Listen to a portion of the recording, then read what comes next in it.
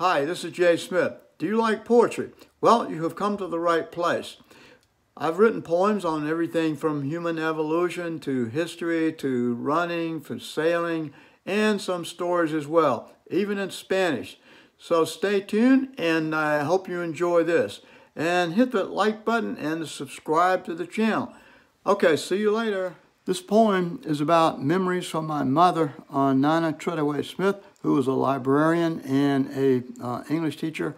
And I wrote this poem in her memories to honor her and everything she did for me. She was a great mother and helped me at the University of Georgia and did a lot of other things. And we had a lot of fun together, especially in her later life. So here it is. I hope you enjoy. This poem is called Wonderful Memories on Your Birthday, Mom, Nina Treadaway Smith, written in 1997. Love. Mom, your traits make me proud. It's time I said them out loud. One advantage like no other is having a library director for my mother. But that's not all I have. There is more. My mom is an English teacher to the core. Encouragement and praise you give so much, along with your loving touch.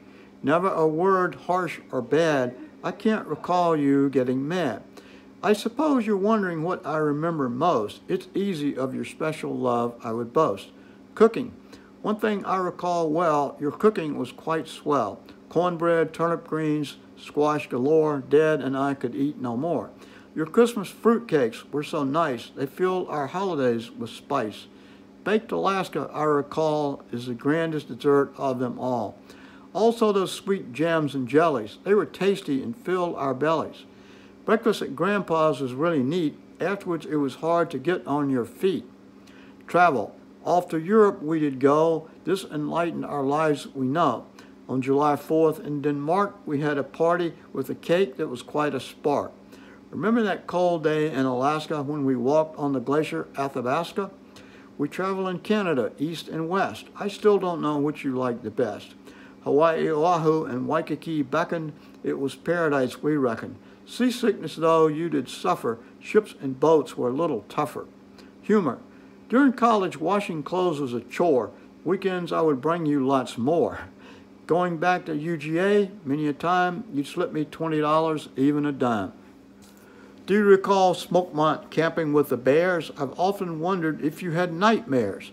Once in Fort Gaines, Dad asked you to cook a goose. You're lucky. In Alaska, it might have been a moose. Library directors' meetings, you'll recall, were in Miami and Montreal.